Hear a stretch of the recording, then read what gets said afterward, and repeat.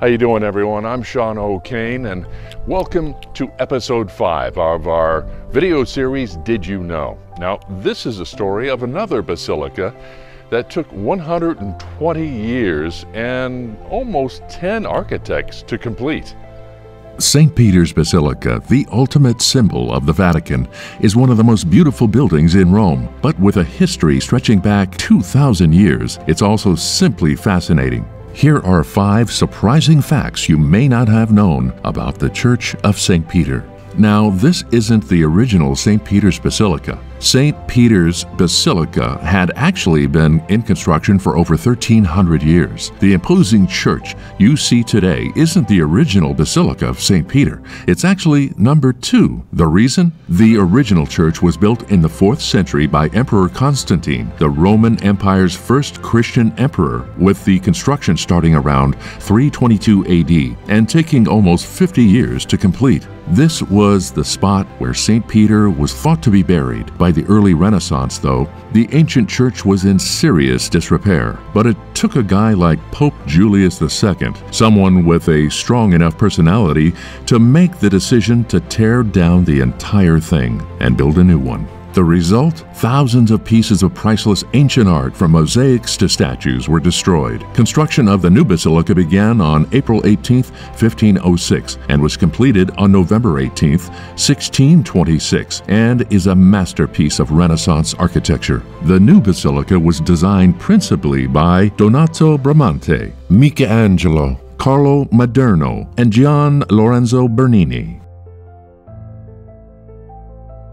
The 4-poster solid bronze canopy over the main altar, or the baldacchino of St. Peter's, appears almost dwarfed by the dome towering right above it. So you might think it's not that tall, but it is. It's almost 10 stories tall. It's just that the dome above it is even bigger, at 452 feet. The baldacchino, by the way, uses no less than 100,000 pounds of bronze. None of the paintings inside the basilica are actually paintings. Wait, what? No, really. Although at first glance the basilica's interior appears to be elaborately decorated with paintings, from frescoes in the dome to the huge paintings hanging on the walls, every single one of those, quote, paintings is actually a mosaic done with such painstaking detail and such tiny pieces of glass, making the mosaic up that they only appear to be paintings. And now, here is a slice of ancient Egypt in St. Peter's Square. The center of the St. Peter's Square boasts a 84-foot-high obelisk, which most probably dates from 13th century BC ancient Egypt. The entire red granite structure was actually transported to Rome in the 1st century AD as a central spectacle of the Circus of Nero. The obelisk was again moved in 1585 AD, this time on the orders of Pope Sixtus V.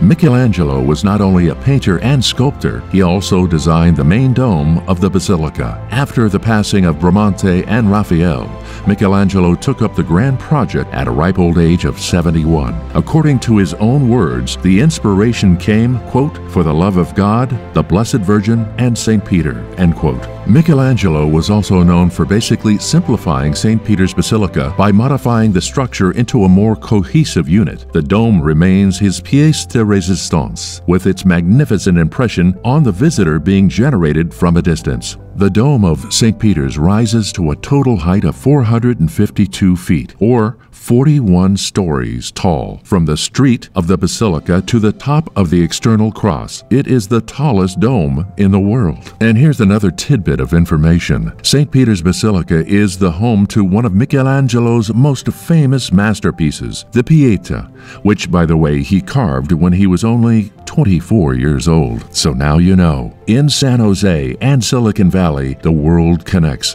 An icon awaits. Just go to urbanconfluence.siliconvalley.org and join us next time for another episode of Did You Know?